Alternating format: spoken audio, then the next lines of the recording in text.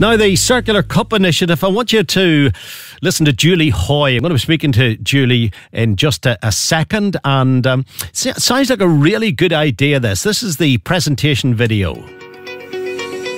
So during the pandemic, I used to walk up and down the street and the bins were overflowing with single-use coffee cups.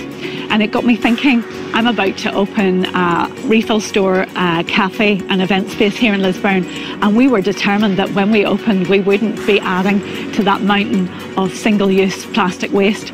I was exploring what we could do, and I found a company that makes returnable cups and that has piloted them all over the world. But Northern Ireland still hasn't piloted this. We're really excited about working with 10 other local businesses who are all part of the Chamber of Commerce here to have a coffee cup scheme that allows people to grab a cup of coffee when they want it without it costing the earth. Without it costing the earth is a very good way of describing it. Julie, good morning. Good morning, Frank. Thank you for coming on the programme.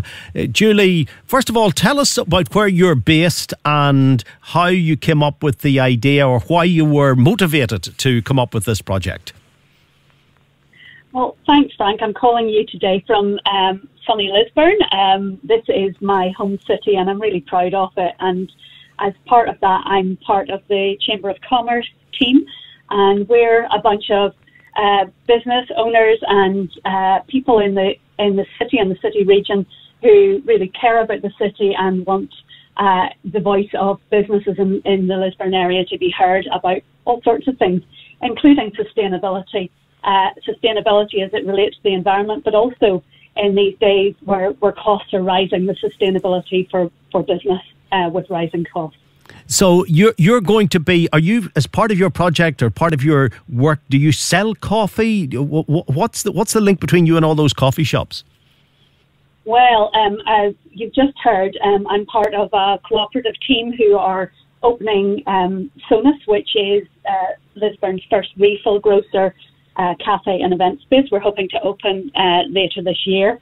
And from that, we were really, really keen that we wouldn't use single-use coffee cups. So I've been thinking about solutions and researching about this, and then I heard about the UK Climate Challenge Fund, which has been administered here in Northern Ireland by Live Here, Love Here, who are an amazing group of people, just so enthusiastic and keen to make a difference and help people connect with the really urgent conversation around climate change and around carbon and what the impact of better decisions would have on our environment, which of course matters so much to us. You know, we do lots of farming, and we live in a beautiful country, so we want to keep it beautiful. So we applied for funding. I applied for funding for the Chamber of Commerce for this scheme, and also for Sonus, our shop. And Live Here, Love Here preferred the one for the Chamber because they wanted to see what would happen if a city like ours, you know, a small compact city, takes on this project and tries it out, so that other places in Northern Ireland and beyond could learn from this pilot project and perhaps replicate it elsewhere in Northern Ireland. So they asked us to do something quite unusual, which is they gave us funding for Sonus and funding for the Chamber of Commerce, and we've put that together to bring together a pilot programme which is going to run for about 6 months from starting in September. And it's one city, 10 cafes, and thousands of single-use cups are going to be saved from landfill, even as part of the pilot. And we're really excited about it because with this funding, it's allowed us to provide this as a free service for businesses to try. It also allows us to offer businesses really engaging carbon literacy training and advice about how to do business more sustainably. And it just puts Lisburn on the map, and we love Lisburn and we want more people to know about us and what we're doing to make Lisburn a better place to live, work and play. Yeah, certainly every initiative is to be applauded if it's going to make people more environmentally aware. But I think you'll need to explain to me and maybe to some other people the concept of your own store. The event space, I understand, but the refill, is this one of these shops that doesn't package anything? You have to bring your own bags to refill it. Explain to me what you mean by a refill centre.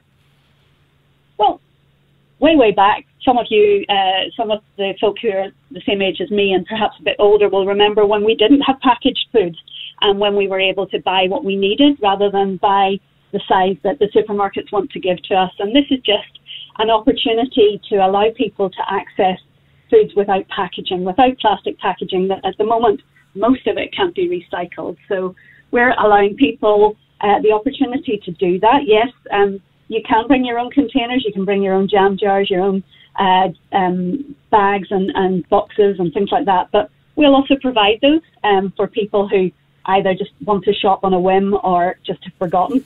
It's a new way of shopping for many people. For others, it's a return to how life used to be. And it's a type of shopping that we're looking at reshaping and making relevant for today's consumer. And what do you sell? Do you sell all sorts of food stuff, or do you go beyond that?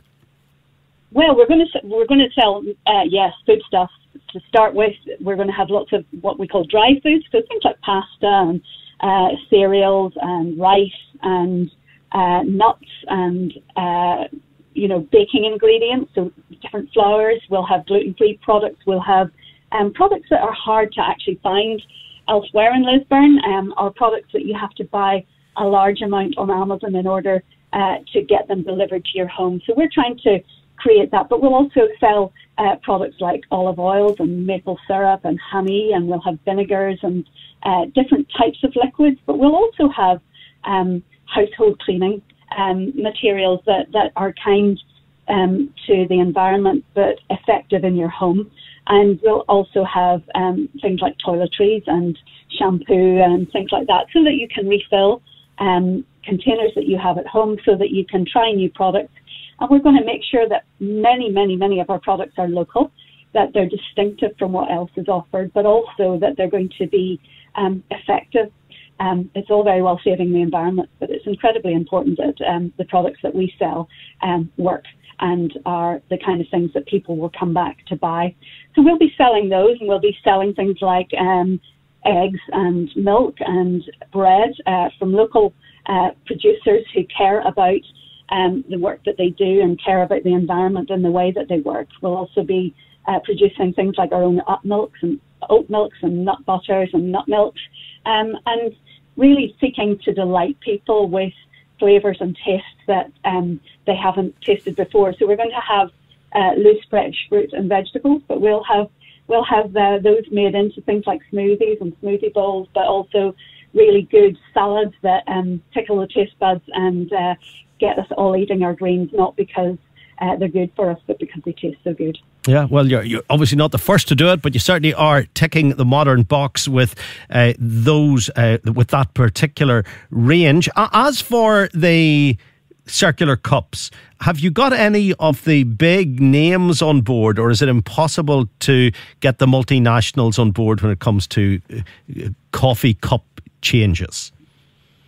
Well, Frank, I guess from a chamber perspective, we're all about Lisburn. So we have the big chains. We have Nero and we have Costa, and we have the local ones, Bob and Bert's and Grind, and we'd love them to join in, but we know for them that's a longer and more complicated decision-making process than it is for the likes of us in Sonas, for the Daily Apron, for Percival's, for Crema, for Second Avenue, for Glasshouse, for the Crafty Hound, and our local college who are also going to take part. These are the kind of businesses who are part of our chamber, who believe in investing in where they trade and work, and have been supportive members of the chamber. And this is a way of us giving back to them, giving them a chance at no cost to them to try out this technology. The firm that we're using the cups from is an amazing company called Circular & Co. They're based in Cornwall. They've done pilots across the world with the likes of McDonald's and Tim Hortons and others. So we're not using a product that hasn't been thought through and developed at the highest level, but we're starting local, and we think it's something distinctive to do something within Lisburn with our local independent cafes who have owners who often greet you and make coffee for you, as opposed to the big corporates who don't do that. They do what they do well, and we're keen to talk to them if they want to get involved too. Of course. And finally, I ask you this because it's just so relevant to me last Saturday.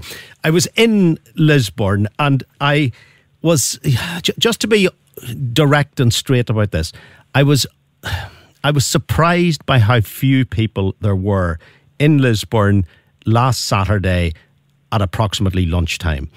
The shops seemed empty and the room to walk seemed immense.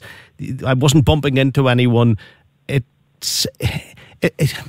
How do I best phrase this? It almost saddened me to think that one of our cities had so few people in it during a major shopping set of hours on a Saturday. Is there a problem? Is there a problem with Lisburn? Because later on the way back, I was at and found the product I needed at Sprucefield. And, I went to Lisburn for it, but I bought it at Sprucefield. So is there from a Chamber's perspective, is there a problem there with the city? I don't think there's a problem with the city that any other city is not going through at the moment. If you go to Belfast, if you go to cities on the mainland, you will see the impact of the pandemic, and you'll see the impact of the rise in the cost of living as people start to think more consciously about what they're going to buy, and as people who run businesses are also experiencing massive increases in the cost of ingredients, in the cost of power. It's a tough time to be doing business. It's a tough time to be living through. But I believe that when we spend money locally, it brings huge benefits to the local economy. It stays in the local economy. It pays for people's wages. It also tends to get spent locally, and it's a really important thing. And Frank, I'm really sorry because I actually was in Lisburn on Saturday at lunchtime too, and I would love to have met you. I remember you from way back, and you played requests for me way back. But I think one of the things that we need to remember is that we need to embody a sense of excitement, and that's what we're all about. And the retailers in Lisburn who are part of the Chamber of Commerce, but the Chamber is for all sorts of businesses. We've got Coca-Cola, we've got Effigy, who are sustainability experts, and I'm just telling you about them because we're actually holding a Sustainability Revolution event on the 7th of September at the Linen Centre, and we'd love to see any of your listeners along who are interested in looking at sustainability for their business. But absolutely, we're full of enthusiasm, we're full of hope and expectation that things will get better, but we need everyone to join in, and we need everyone to speak well of the place that they live. Of course. And we need people to spend a $5 each week in their local town, and I hope people will do that.